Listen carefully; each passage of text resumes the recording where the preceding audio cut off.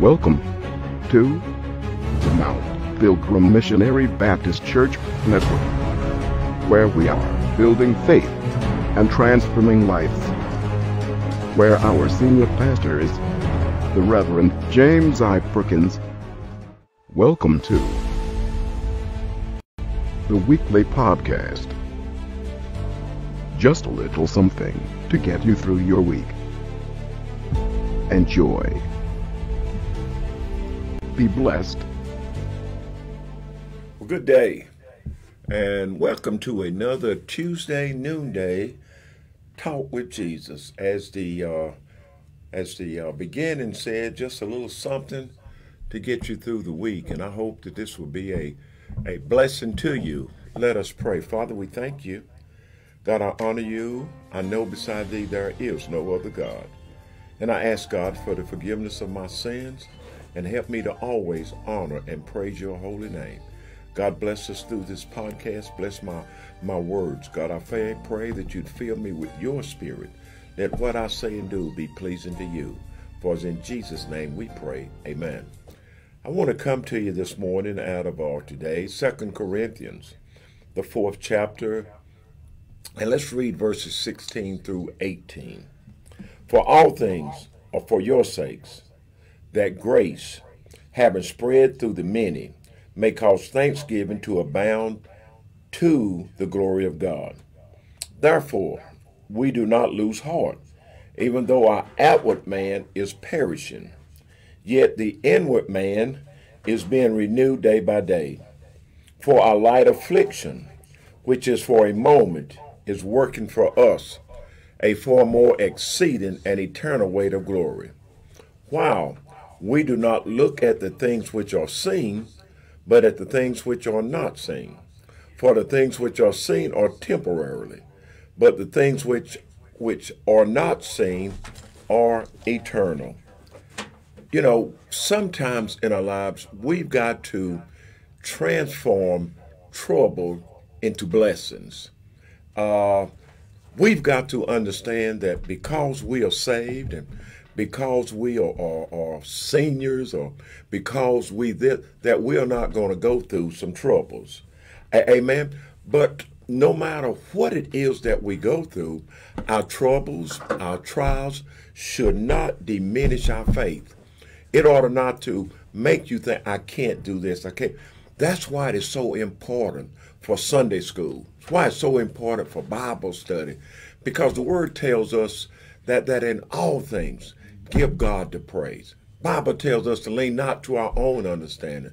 A lot we get from these programs in our churches. So don't think that you are too holy and you are too spiritual to not to go to Bible study. Sometimes our problem can cause us to be disillusioned. Don't let the devil trick you into falling back or forgetting about where you come from. As Christians, in every day of our lives, we should realize, and this is what I want to emphasize, that look at it like this. When you're going through something, there's a purpose for everything. Look at what you're going through. Look in the mirror and say, okay, God, what is it that you want me to see? Okay, God, what is it that you want me to know? Every problem is not to defeat you.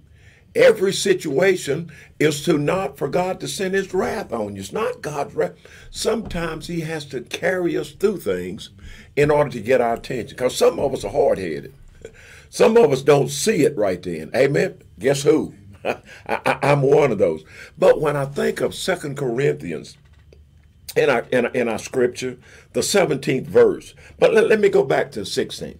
For all things are for your sakes. You see that? Paul says, for all things of whatever it is that you're going on, don't blame somebody else. Look at it and let it be a benefit for you. Let it be a stepping stone for you. Amen. But look at verse 17. For our light afflictions, which is just for a moment. Douglas tells me that all the time. That is just a temporary setback. And the word tells me that trouble don't last always. It's going to be some light at the end of that tunnel. You'll be able to climb over that mountain if you don't give up.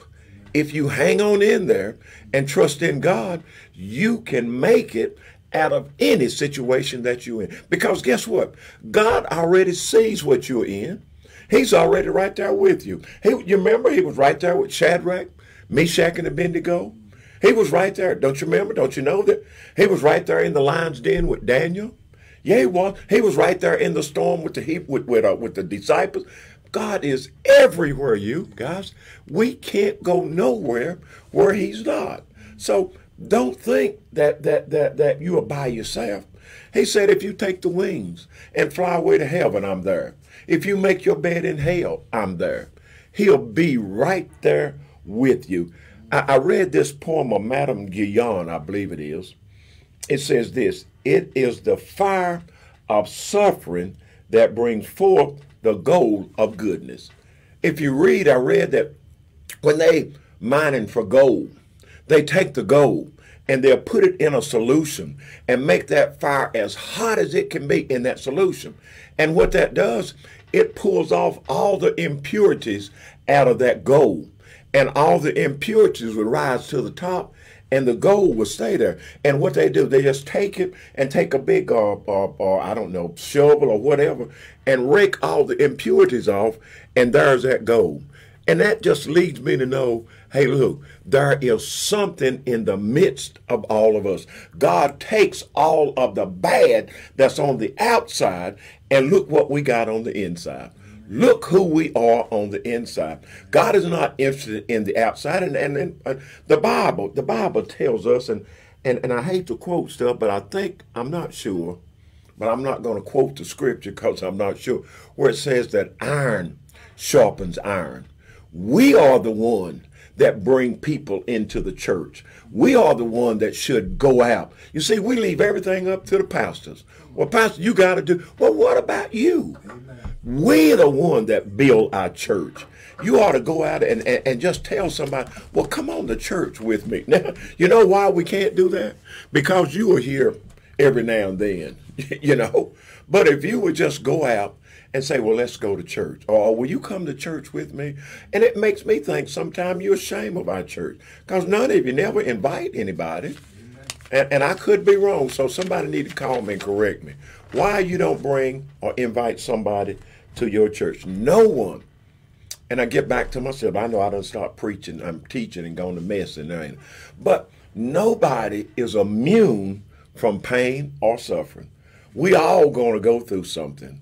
We all have to go through it. You know, when God made David king, you know, when he went to Jesse's house and God told Samuel, that's the one. You see what God had to do? God had to carry David through some stuff to prepare him for the job that he had for him to do. I believe that's why Saul did David like that, because it was God that put Saul in David's way so that David could be trained to know that, hey, look, just because you king don't mean you ain't going to have some troubles. But a lot of times all those troubles are made there to make us stronger.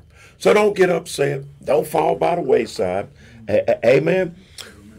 Like I said, Jesus kept Joseph when he was in that, what was Joseph? In jail. You remember when they put Joseph in jail? Or because he didn't go with, what was it, Potiphar's wife or one of them. You remember I said the Hebrew brothers? All of this, God is with us. He'll be right there with us. He said he will be more than a brother, sister. He will be all that for us. So don't get upset because you have to go to God. We've got to always learn to look and depend on him. Amen. Nobody else. 45 can't do nothing for us. He going around making all these promises, and you crazy people believing that man can do that. Man can't do nothing without God. Amen. So I don't want to hold you long. You will, listen to this. I learned this cliche this morning. You will never know that God is all you need until God is all you got. Amen. You hear this? You will never know that God is all you need until God is all you got. So listen, find your way in Sunday school. Find your way in Bible study. Tell somebody else about the podcast at your church, at whoever Pastor Rocky has it at Faith Tabernacle. Tell somebody. Listen to my preacher on Tuesday. Listen to my pastor on Wednesday. Listen to my pastor on Saturday. Here at Mount Pilgrim, tell somebody. Listen, that's all we got to do. And guess what? That's when we grow, when we do the things that'll be pleasing to God. And I just wanted to share this with you about our podcast. It's every Tuesday at noon. Our Bible studies every Wednesday at 7. We have a podcast every Saturday at 9. So be sure and to tune in. And don't forget our Facebook and our YouTube. You can reach us on our YouTube page at Mount Pilgrim, MT Pilgrim, Pilgrim, Lenoir, NC. Mount Pilgrim, Lenoir, NC. All we're trying to do is spread the word, is reach the unsaved, and to help to strengthen the saved. So help us to do what it is that God has said for us to do. And may God bless you, and I pray that you'd have a blessed day in Jesus. We thank you for joining us. We are in hopes that something was said that will encourage your day. Now go and be great.